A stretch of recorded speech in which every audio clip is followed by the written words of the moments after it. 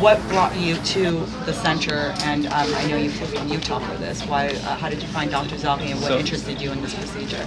I kept my cell phone next to my bed, and every time I woke up, I recorded the time, and I gave it to the doctor. They said, well, you have very mild sleep apnea from our sleep study, and no interventive measures are required. They told me I didn't really need anything, so I tried a CPAP machine, and once again, my sleep apnea was still pretty bad, and it didn't do anything. I never fell asleep even one time after using a CPAP machine for a week. So I returned it, and I told my brother, and I said, this is pretty bad. So I went to Dr. Zaghi, they were interns together, and Dr. Zaghi, I said, hey, I want a drug-induced sleep endoscopy. I did some research online, I heard you can do this. And he said, okay, let me do some scope, and he saw my turbinates were very swollen. So he did some kind of turbinate reduction procedure, and I slept well for about 2 months until my throat started really getting bad, and I was waking up constantly. So then I talked to my brother again. I'm like, okay, this is really bad again. Now it's my throat. I only slept well for 2 months. And so I tried to find a way to get a drug-induced sleep endoscopy. I called law hospitals. Most of them didn't even know what it was. They never heard of it. So finally, I was able to get here at Dr. Zaghi. I like can't stay awake at work. It's exhausting. This is sleep apnea, guys.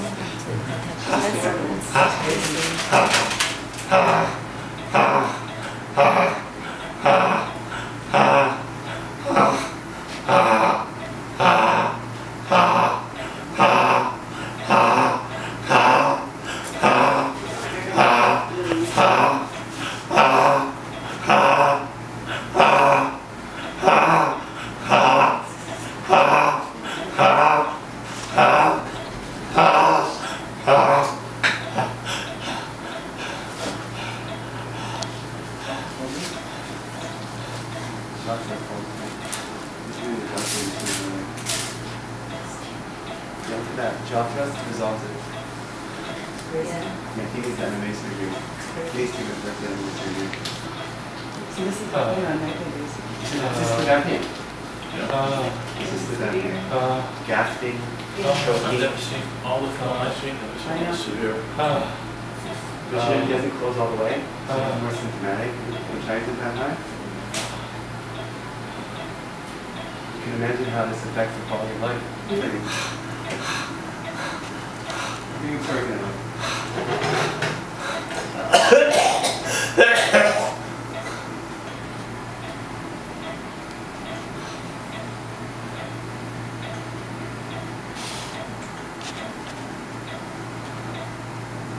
Is it okay?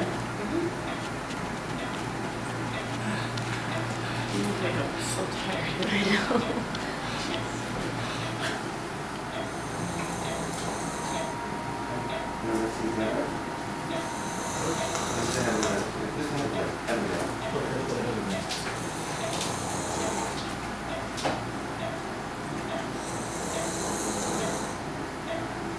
So I think 10 is good for the jaw, but it has to be thin profile because I think we have 2 levels of obstruction, the tongue and the palate. So here's the palate obstruction here. So record this, see this? Okay, that's where obstruction is now. So I'll take out the device. So this is the set of obstruction, see? Close his mouth. Close his mouth. Look at that. Jaw. No. Yeah, let's go to mouth. Close the mouth all the way.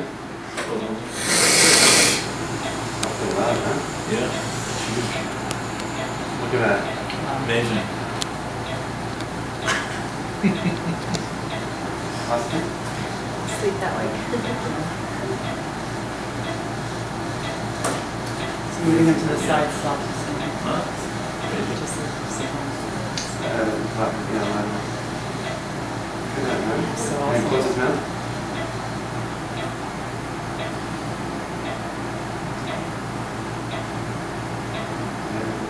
That result right here.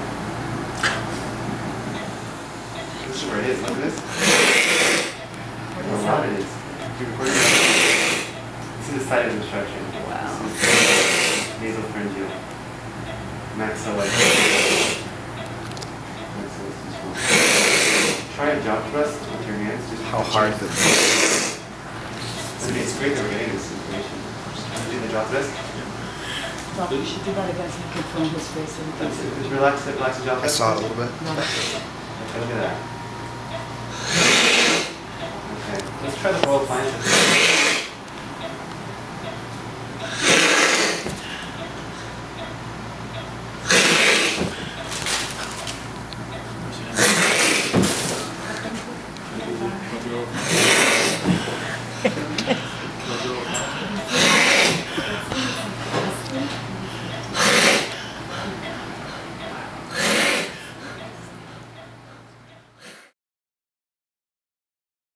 Austin, so tell me, your sleep study results don't really show how severe it is. Sleep endoscopy does. So tell us your perspective on all that. Do people believe you when you tell them how severe it is, or?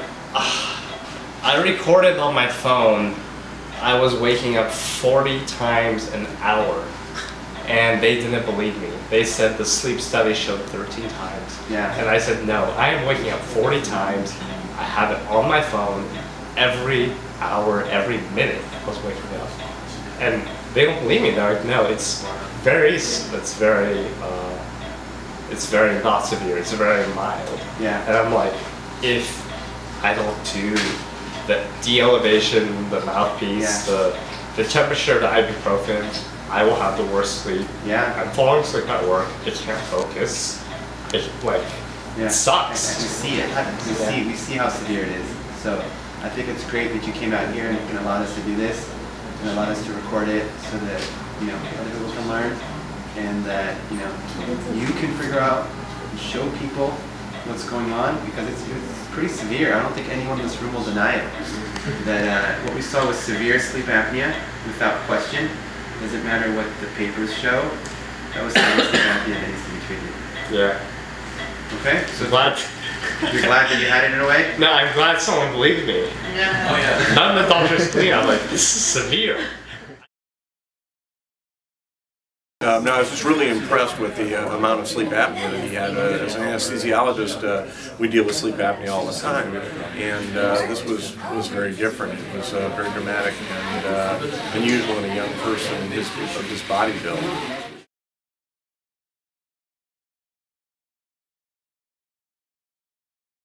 He knows what he's doing. Dr. Martin Gorman, and I'm a dental sleep medicine physician, and I was assisting Dr. Zaghi with the DISE procedure.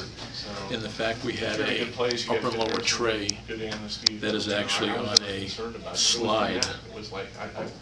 So as the patient goes to sleep, we can slide his mandible forward and take care of any tongue-based issues that are involved with the sleep apnea. And at first, by sliding the jaw forward, it really had a huge impact on Austin's condition. But as you went into a deeper sleep, you realized that it was also a palate and a soft palate uvula issue blocking, and a pharyngeal issue blocking his airway. And dental oral appliances are mainly used for tongue-based issues. By sliding the mandible forward, the tongue comes forward, and it opens up the airway. But Austin had a dual issue, and he really had severe apneic events. Once he went into a deep sleep, and then the pharynx and the soft palate came in and took over, and it really made the dental appliance much less ineffective. So that's why I was assisting to see where the issue was, and what me and myself as a dentist could do to help Austin with his sleep apnea. And we can have a small impact on him, but the major impact really has to be dealt with from probably a medical surgical venue, and that's the only way he can probably be helped permanently.